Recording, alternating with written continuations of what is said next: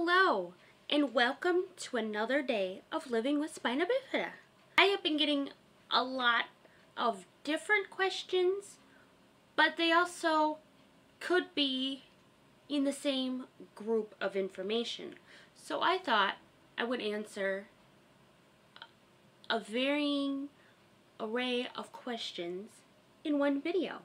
We're still on the boring mumbo jumbo and medical things of this birth defect, but I guess it is mostly medical information because it's a disability, it's a birth defect. You're going to be surrounded by doctors, you're going to be surrounded by medical equipment. It's just part of the deal.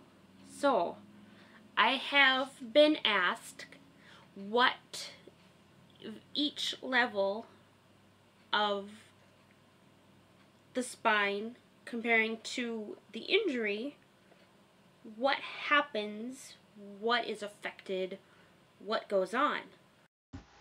What you are looking at right now is the spine. And just like in the video, we are starting at the top and working our way down. You can use this as a guide to each level, or you could just get an idea of where each level is at for each injury spot.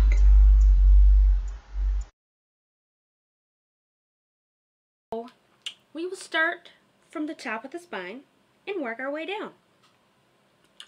Now you have the very base of the spine, the very top, where it's pretty much almost connected to the brain. So you have each little notch of the spine is considered a letter / number. So each little column has their own little set thing. So that's where the injuries are. So if you hear, oh, I'm an L4, L5, that's where their injury on their spine is. The same goes for any injury where paralysis happens. So C1, C2, C3, and C4, it doesn't look like really anything happens. I don't know if there is an injury there, then you just don't survive, or just, I don't know. I don't understand why there's nothing from C1 to C4. But starting at C5, you're still at the higher part above the shoulder blades where your spine is. C5, you have elbow flexors and partial upper extremity function that is affected. So your arm doing all sorts of this and that would be affected. C6, your wrist extensions, and you would be able to stand with a stander / orthotics. So going like this and extending your extremities there, you wouldn't be able to do that so well. And you would be able to stand with either a stander, which is basically, sometimes it's in your wheelchair, and if you have a power chair, sometimes it's its own thing altogether, but it stands you up for you, basically. And then you could also use orthotics, which are AFOs or KHAFOs, or braces, as a lot of people like to call them. And they basically, I will show you in another video what mine looks like. Mine's pretty simple and small, but some of them can go from just the ankle for support. It's a piece of plastic, basically, like a brace, or like a cast. It's a brace, but it's like a cast, but it comes on and off whenever you want it to come on and off.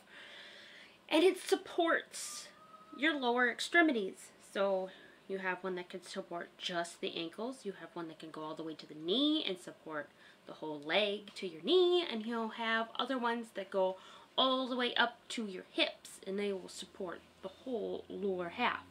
And it will help you support yourself on the lower half.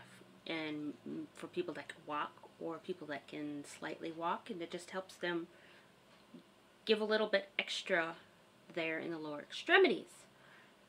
And C7, elbow extensors. So you might not be able to bend your elbows as much. And then the C8, finger flexors. You're not going to be able to move your fingers very well. So between all of those levels, there may be a combination of things affected, just like any level. Just because you are at a certain level doesn't mean all of these are going to happen. It doesn't mean, it might mean other things are going to happen. It's a snowflake disability for a reason, because every single person is different.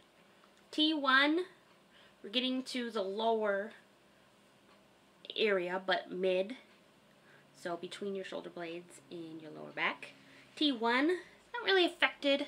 It doesn't look like anything happens there. You have, in T2, you have complete upper extremity function, so you'll be able to do a whole lot of that and whatnot. T3 through 8, you will be able to stand with a stander or orthotics as well. T4, there is possible exercise ambulation. So depending on the person, they will be able to move enough to do extreme things, like running or walking a lot. I don't know. T5, T6 doesn't really get affected, it looks like. T7, you have partial function of trunk muscles. Your trunk is your torso area, so you'll be able to bend and do all that fun stuff. T9 to T12 is exercise ambulation again, and I'm not really sure what that means. I'm just assuming that you'll be able to maybe lift weights, push-ups, all those sorts of things. Now we're getting to the lower, a little bit lower, but still in the middle. So now T10 to L2, your bladder is going to be sympathetic input from hypogastric nerve. So your bladder is going to be a little bit affected, and I know quite a lot of people with spina bifida that have bladder issues, including myself. But like I said before, I kind of weaned myself off of catheterizing, but I still have issues where I can't hold it for very long at all. If I try to hold it, I'm gonna go where I am. So I'm sure that would help if I would catheterize, but I can deal with it. I'm just that kind of person where I'd rather just deal with the problems than solve them with a different thing. Maybe I'm lazy, I don't know. But like I said before, I just pee a lot more than a normal person. So T11 is some function of trunk muscles, so you would be able to use your trunk muscles a lot easier to like sit up or hold yourself up and whatnot. T12 to S5, your sexual functions vary. I'm going to make a whole nother topic about this at some point, but a lot of people always question whether or not people with spina bifida can have sex. Are they sexually active? Can they have children? You know, do they work down there? And some people work perfectly fine, normal, no problems whatsoever. Other people, maybe they have a little less feeling down there. Maybe things don't work like they would want to. And then other people just can't bear children. They can't make children. It all varies, like anything in this birth defect. So I'll make a whole nother video on sex altogether. It'll be a grown-up discussion, but it's got to be talked about. Anyways, now we're getting to the L's, going to the lower level. L1 is complete trunk function, exercise ambulation, sometimes household ambulation. So they're adding household now. So apparently each activity has its own categories. So they're going to be able to exercise normally and somewhat do household activities. But everyone is different, and just because you're in a wheelchair, just because you can't walk, just because you have to do it differently, it doesn't mean you can't do it. It just means you gotta do it another way, and it might take a lot longer than it normally would. But that will be another discussion for another day as well. L2, hip flexor muscles present, exercise ambulation, and household ambulation. L3, knee extensors or quadricep muscles present, household ambulation, possible community ambulation. I don't know what that means, honestly. Obviously, we are human beings and we can be out in the community. So I'm not really sure what that means. But going to the quadricep muscles present, like I said before, my right side is completely normal for my leg. I can flex, I can move, I can bend, I can twist. Anything I need to do, I can feel on my right side. My left side, I can flex a little bit on the upper part, but getting down below the knee, I can't move my feet, I can't move my toes. I can feel sporadic touches. I can feel temperature for the most part. Sometimes it takes me a little while to figure out that there is temperature there, but it works pretty good. It does okay for holding me up, gives me my balance. So next we have L4, medical knee flexors present, ankle dorsiflexors, and 3/5 strength. We're getting stronger the lower we go. And now we're getting to closer to me. I'm an L4, L5.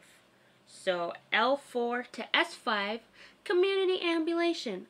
I apologize. I'm going to have to look up what this community ambulation is. Like I said, we're not very organized in the life of Spina Bifida. So it's going to be all over the place. But it's fun to just be normal and just make mistakes. It's another perspective of another person. So we are learning together some of this. Next we have L5, may walk with or without crutches in the home. I walk without crutches. I've never really used crutches except once when I bruised my pelvis because I fell down on the ice. But like I said before, I use a brace for my left ankle to support it. And I don't use anything other than my own self when I'm around the house. And when I'm out of the house, I use my wheelchair for the most part, depending on where we're going. If it's going to be just a quick visit to a store, if it's going to be somebody else's house, I'll walk. It just depends on the day, how I feel, what's going on with my body that day. But I'm pretty self-sufficient when it comes to moving about. No matter how I move about, I do it pretty okay. So my level is L4, L5. So it's just above my butt crack, basically, my tailbone. S1, hip abductors, 3/5 strength. S2, hip extensors, 4/5 strength. Ankle plantar flexors, that's the foot and whatnot. 3/5 strength, may walk with or without crutches. S2, through S4, your bowel and bladder function varies. Bladder parasympathetic, sympathetic input from the pelvic nerve, somatic input from pudendal nerve to urethral sphincter. Medical words, not so great with those. But like I said before, I am also affected with my bowels. It seems like even if I have the highest of fiber diets and I am extremely hydrated and I do just about everything I can think of other than a complete clean out every single day, I'm always backed up. I know you don't want to hear that, but it's true. I still have pooping issues. S3, all muscle activity may be within normal limits. S4, nothing happens. In S5 and above, be aware of signs and symptoms of shunt malfunction and tethered spinal cord. We're getting down to the very bottom, which is on the tailbone.